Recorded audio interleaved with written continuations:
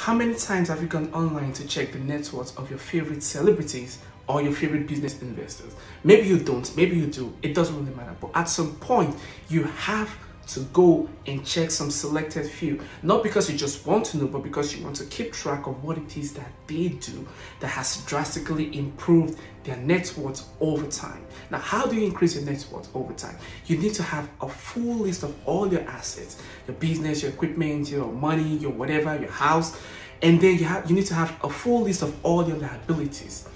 People you owe, your debts, bills, everything. You need to have a full list. Then you deduct your liabilities from your assets. Whatever you have left is your net worth. Now, how do you increase that?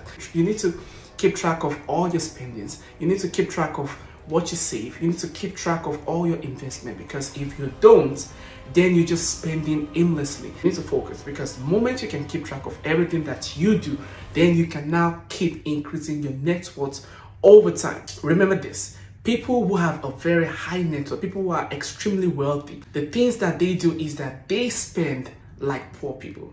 And people who are extremely poor, they spend like they're wealthy people. Cut your spending, improve your savings over time, and by still doing, you'll be able to increase your net worth.